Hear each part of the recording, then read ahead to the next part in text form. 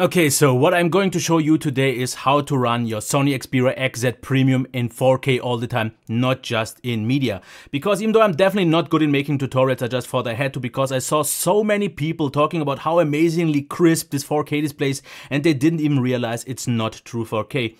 Because as you can see here, if we launch this app, it shows us that it is downscaling to 1080p 1920. And I definitely did notice that. And it is the same as it happened already on the Z5 Premium last year. So it downscales, and compared to here a 1440p display, it is definitely noticeable that text, and this is not visible on the camera so much, is not as sharp. And I would maybe even call it just about sharp as a 1080p AMOLED display.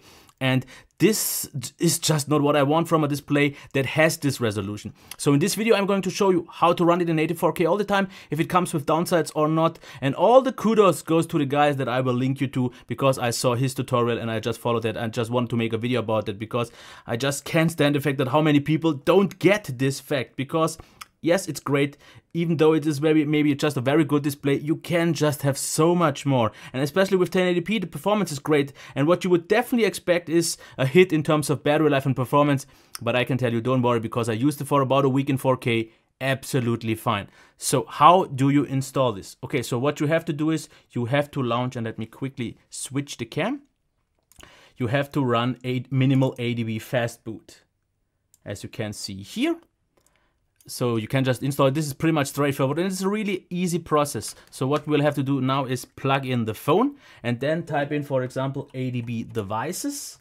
So we can see that our device turns up.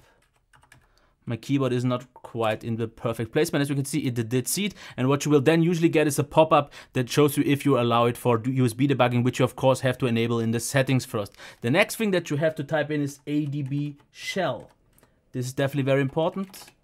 So let's get this done as well. And now you have to type in the command line to switch the resolution. So what we have to do is type in WM size and then the resolution of 2160 by 3840. And before I'm hitting enter, I will get a little bit closer so you can see actually something happening. And as you can see, it did switch in the background, and everything is very small now. So the DPI, which is I think by default 420, is just wrong now. What you will have to do now is type in WM density and then type in 820. And once again, I will do this now, and you will see something happening. And you see things go bigger again. So it could in some cases happen that the launcher won't quite get it right. And in some apps, like for example Google Docs, it just was the case that, for example, things are way too small. If I go into it, you will see text is super small, so you will have kind of to zoom in. But this pretty much was already it. Now it runs in 4K all the time, and of course you won't see it, but now, and this is visible. Text, and let me quickly change the cam, because this was pretty much all we had to do with the PC once connected. Let me get back, and I know it won't be visible. Not on cam, but in reality it is now. Text is so much clearer, sharper, and then it is noticeably, visibly sharper than a 1440p display. And as you can also see, it does not really have any impact in terms of performance. The only thing that I've noticed is sometimes we have a few more occasional frame drops.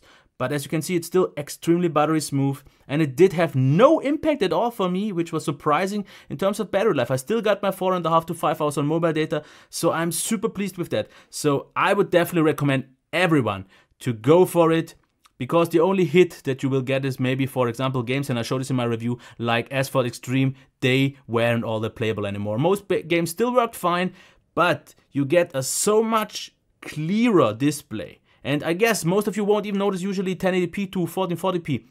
But switching from 1080p here with downscale to 4K is definitely noticeable. And I don't get quite why so many reviewers have this device during the review period and don't even notice that this can't possibly be 4K. And the proof is, if we go in here, if we go back and now go to the display, now it shows 2160 by 3840, which is native 4K. And this, I know why, is not the default setting, because as for example, it could come with some issues like I showed in docs, and games don't run as fast. But if you don't run games all the time and you can live with a few minor, maybe slight little, like almost bugs, I would definitely recommend you to go for 4K all the time, and this then is pretty much the best display you can get.